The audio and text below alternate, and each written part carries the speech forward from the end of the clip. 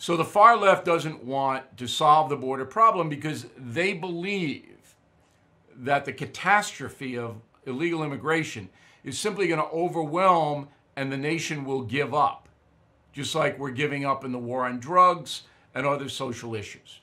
The Democratic Party, and if the moderators were astute tonight, they'll get this right out, want two things: open borders, anyone in the world come in, and amnesty for those who come in without documentation. That's what they want. And it's clear. Democratic Party does not want to solve the problem, does not want to put up any kind of inhibitor for people to come here. They don't. So you, as the American citizen who suffers because of this, do you want to cast your vote for Democrats? Millions of Americans do.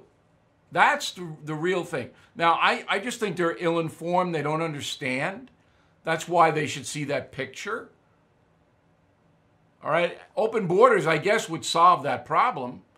If you want to let billions of people into the United States, I guess there wouldn't be drownings. Maybe that's right. But the nation cannot absorb. We just cannot absorb, with our health system and our educational system, millions and millions and millions of people. We can't. We're $22 trillion in debt now.